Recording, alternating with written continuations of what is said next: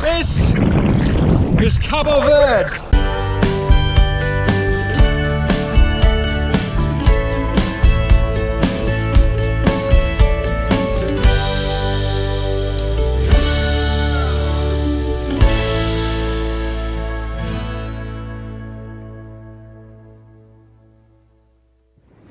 Alright, hello and welcome to another video. As promised in my Dublin vlogs, I promised I was heading off to an island off the west coast of Africa, and here I am. Today I am in Cape Verde, or Cabo Verde to the locals. It's very, very windy. Hope you can hear me. If you can't, I'll do a voiceover, never mind.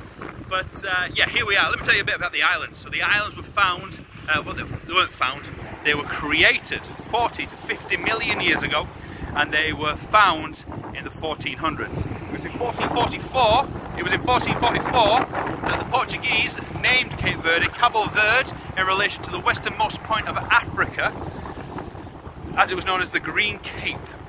And then in 1456 the islands were found and the Portuguese settled here, and the islands have been inhabited since. These days there's not much to export from the islands, so the islands thrive on tourism. So I'm going to give you now the top 5 things to do here on the island of Sal. Number 1, hit the beach. With miles of coastline, both rocky and sandy, you will definitely find a space all to yourself. The beaches are sparse, with the best being situated on the south side of the island, around the town of Santa Maria. The water is stunning, like a swimming pool, however it can be choppy, so do take care and pay attention to the flags on the beach. The sand is beautiful, two-tone of yellow and black, which makes for stunning patterns as the waves wash in and out.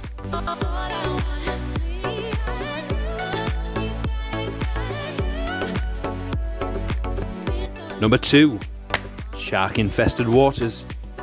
The island doesn't have much in the way of wildlife, however, situated on the east of the island on a rocky shipwrecked beach is a shark nursery.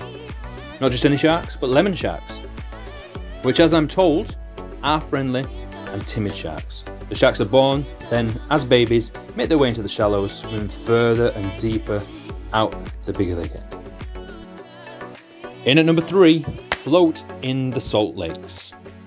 Hidden away in an extinct volcano are the salt lakes, one of Sal's hidden gems, and the only thing that used to be exported from the island, salt, which is why the island's called Sal. There you go.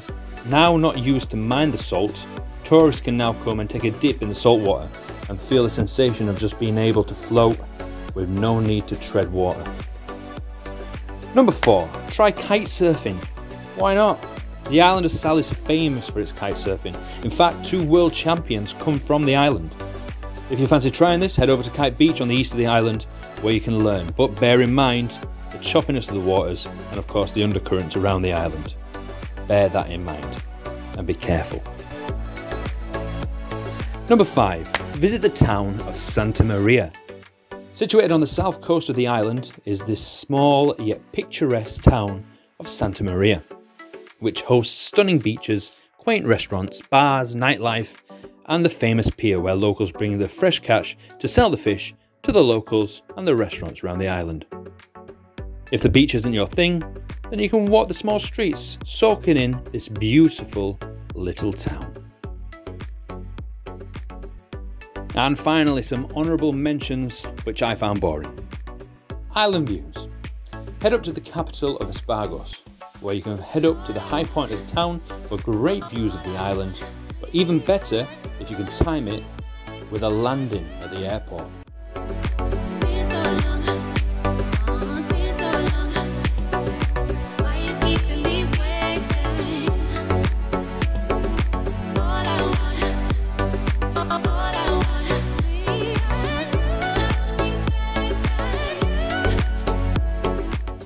The Blue Eye. You can gaze into this natural cave, and if the sun is in the right place at the right time, a beautiful blue circle will be seen in the water of the cave below. Fata Morgana, or the Mirage. On the north of the island, you can spot a mirage of water in the distance, which can only be seen from certain spots and at ground level. Again, didn't really do it for me. The Botanical Gardens. This little green oasis is a lovely spot to stop for a while, from green manicured lawns to a range of wildlife from all around the world. Well worth a short stop actually.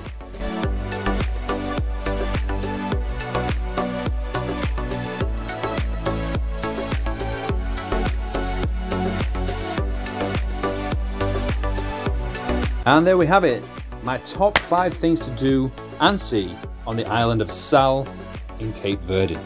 Do you agree with me? Let me know in the comments below. Even if you don't agree, I'm sure you'll agree that it is a must-see island with a little something for everyone, whether you're an adventurer or just want to read a book by the beach. Anyway, that about wraps it up. It's back to me on the beach. That's going to do it for another video. Don't forget to like, share, subscribe, and I'll see you on the next one. Okay, bye!